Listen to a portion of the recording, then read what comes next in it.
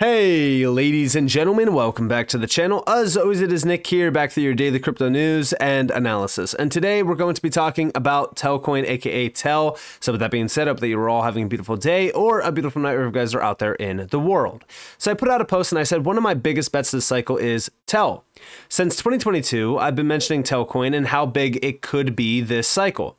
There have been many ups and downs along the way, but the future for Telcoin is very strong. Providing bridges to crypto and DeFi through mobile phones is game-changing. And yes, a lot of people overlook Telcoin simply because of the supply, and I get it, right? Supply and demand, we want to go and invest into those tokens that have 10 million supply, 15 million supply, but the problem is that majority of them actually don't have viable use case potential behind them. Telcoin has been absolutely building and making a ton of noise for a very long time, and it was one of the biggest winners back in 2021. And I do think that this time around as well, Telcoin has already really kind of showed how big of a player it really is within this cycle.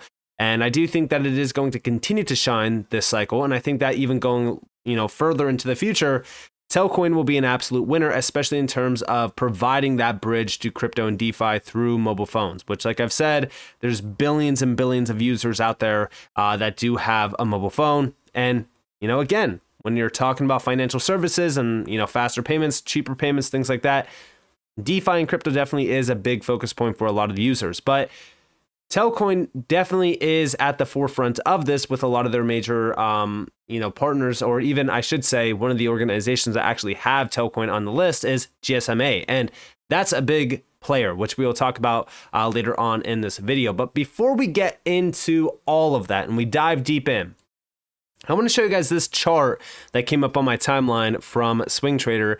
And this is really something that kind of aligns with my vision of Telcoin this cycle. Now, again, I'm not too sure if we go to 10 to 14 cents, but I've always looked at 10 cents as being achievable. Mainly, I'm really kind of just looking at the previous all-time high, and then going into price discovery, we could really kind of look at where we go. But I'm going to take profits along the way to the all-time high once we start breaking into the cent region.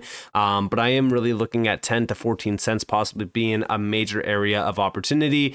But mainly, I'm really kind of just looking at the 6.5 cent zone as being the first priority target. But if we just hit the market cap from the past cycle, so 2021, we're talking more so about like roughly 4.5 cents or around that level. So mainly that is the main target. And then we really kind of look at 6.5 cents and then 10 to possibly even, 14 some cents. So regardless, I do think that Telcoin is about to move in a very big way once the rest of the market really kind of starts to wake up in terms of altcoins. Remember, alt season is not here yet, but we are getting pretty close to it. And I do think that, as we really look at what's been happening right now around the space, altcoins have been brewing for the next leg up, and I do think that Telcoin is also looking very, very good here. It looks very similar to 2021, right before the next leg up. So I'm definitely watching this closely, and a big shout out to Swing Trader for this as well.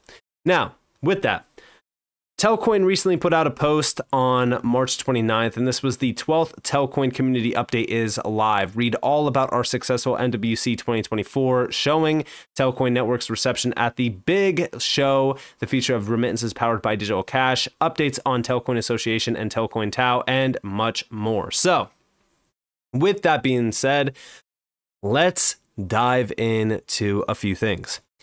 So this is a pretty long update. I don't want to bore you guys with all of the reading here. I'm not going to read pretty much every single thing, but I will say these updates in terms of MWC, there's a lot of great things that we actually learn at these events. If we go back to 2023, there was an update pushed by GSMA, and it was MWC 2023. This is actually from that event, and this was the future of money digital assets. And we scroll down, we have, are you ready to embrace the future of money? Innovation is reshaping financial markets and cultivating new forms of money, crypto, tokens, NFTs, and more. We will examine key issues and opportunities that are shaping industry adoption. And the three topics were here, digital assets, crypto, CBDC, stablecoins, industry adoption, the regulatory landscape, and then our speakers include CeeLo, Telcoin, VATM, Citi, and then Deloitte Digital. And these were the three main speakers here. Brian Gorman, who's the fintech vertical lead at GSMA, the CCO at Telcoin, and then also the global head of telecom and media at CeeLo. But mainly, Telcoin is the big focus here because the GSMA is a big player, and Telcoin is actually on their list, which I will talk a little bit more about here in a second. But let's go back to MWC 2024 and really kind of address what's been happening. So in the context of MWC and the telecom space specifically, we were still very much in the idea stage. We had a functioning DeFi wallet, a powerful liquidity engine, an incredible global community, and had connected to most global telecom mobile money wallets for remittances. But the direct involvement of telecoms in blockchain was still limited. This year, everything felt different. Now that clearer regulation exists for digital assets, telecoms are suddenly way more willing to pilot real digital asset projects. This turned out to be perfect timing to release Telcoin Network and Digital Cash.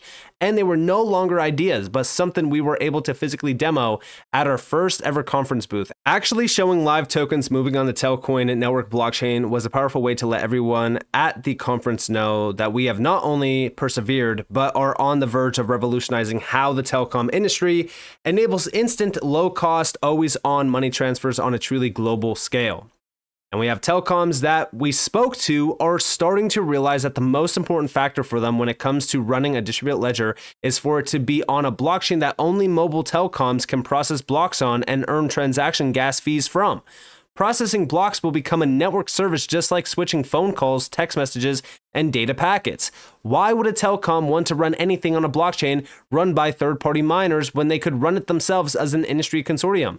The main difference now, apart from increased regulatory clarity and less hype, is that telecoms finally understand how distributed ledger technology can work for them to expand the scope of their network offering and run the Internet of Finance as a network service.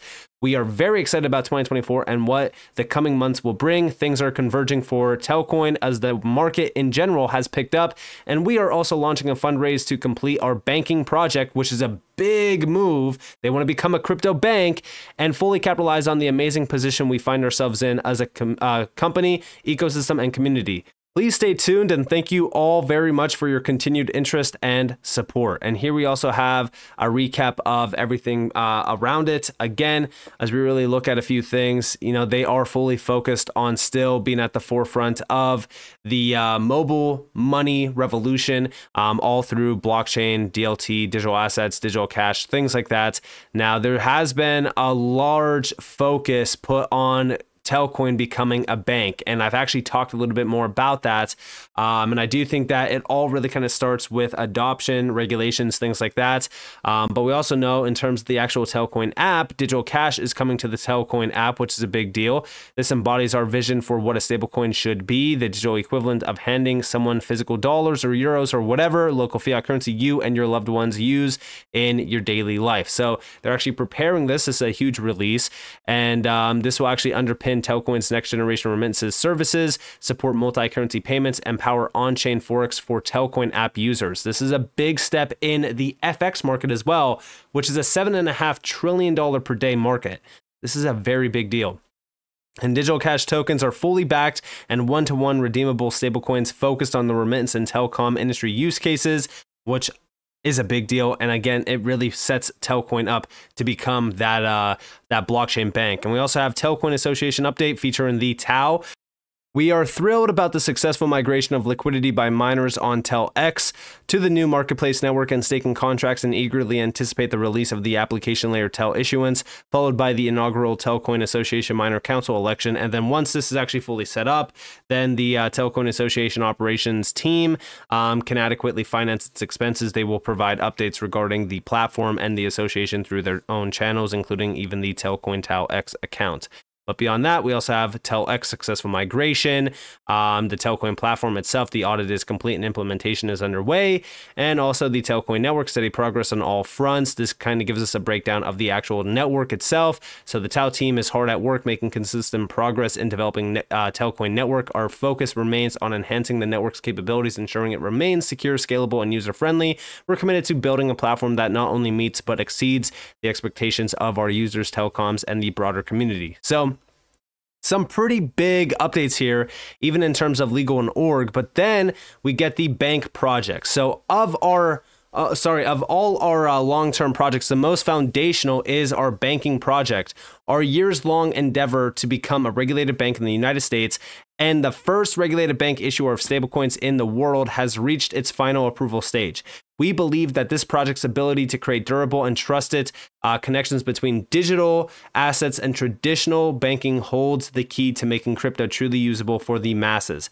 While most crypto firms quickly rushed into third-party banking and card programs, often with problematic banks, we've always felt that the longer path of building a proper native banking foundation ourselves was the most viable strategy. So this is a massive move, and I do think that this is a huge update, and I really think that as we continue to see all of these major pushes, things are going to continue to move heavy around Telcoin. And also, we got a little bit of an update in terms of Telcoin formally opens pre-Series A equity financing round. So to aid our rapid growth and put us in the best position to launch the upcoming bank project, the company has opened its latest round of equity financing following a successful $10 million seed round in 2021. Telcoin is targeting a raise of $30 million for its pre-Series A round, $10 million of which will be used to capitalize the bank project. So it seems as though they are fully focused on becoming that bank. And I do think that this is very, very exciting, especially around and Telcoin itself. Now, like I said, in terms of GSMA and the future of money, it seems as though Telcoin is at the forefront of this. Remember that Telcoin was the first blockchain company to join the GSMA, and this is going all the way back to 2018. And when you really look at who the GSMA is, it was formed to ease cooperation, uphold standards, and support interoperability between those using global systems for mobile technology. Today, our role has grown to include unifying the entire connectivity ecosystem, driving sustainability initiatives, and fostering innovation for a better world. And when you actually look at their technology, we could see that the GSM serves more than 5 billion people, providing travelers with access to mobile services wherever they go. And when we think about that, right, where does this leave Telcoin, right? Like, when I really look at this, the main thing that I'm focused on is, all right, Telcoin is trying to become this digital bank, essentially, this blockchain bank. They're banking individuals through their mobile phones, essentially. They're providing remittances on their mobile phone as well. Even if you go over here to the Telcoin website, we could scroll down. We could see Telcoin is bringing decentralized compliant fintech to every mobile phone user in the world. And this is billions of users. And even down here, we could also see in a Mobile Financial Services 2.0, global telecoms operate blockchain as an MNO network service, powering digital cash and other decentralized financial services without having to custody funds or be a bank. And this is what they do: digital cash remittances, Telcoin network, digital asset wallet, decentralized finance. This is all through a mobile phone. Like, this is a big deal. And then when we go back over to the GSMA and we read the fact that they have over 5 billion people already served through their network, and we know Telcoin was one of the first blockchain companies to join this. And then we also look at over here from May 31st, 2023, how to fast track the benefits of blockchain technology and streamline roaming processes sooner, all through a phone.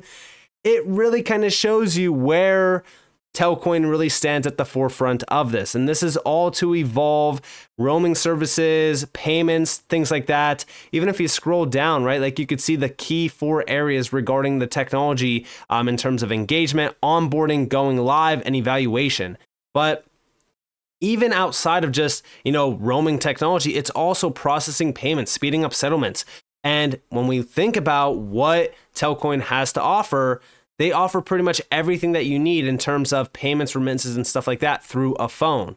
And this is something that I'm really looking at, because the best way and the easiest way to really kind of close that gap between the digital world of finance with crypto and the main users, aka retail, is by providing them an application that's as easy as to access than, X or YouTube or, TikTok, all through their phone.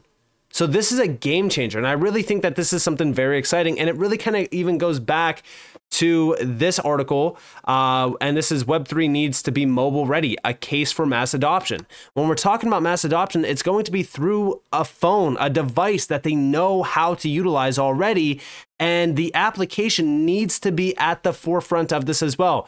What do I mean by that? Well, the application needs to have a UI that is very easy to use. And when we look at this image from Telcoin, I mean, this is extremely easy to use. You have the wallet, the trade, the send, and the markets down at the bottom. And then you have your profile image, just like, you know, PayPal looks, or Cash App, or Venmo, except now you have your digital assets on here as well. And you have a wallet that you can send and receive funds almost instantly.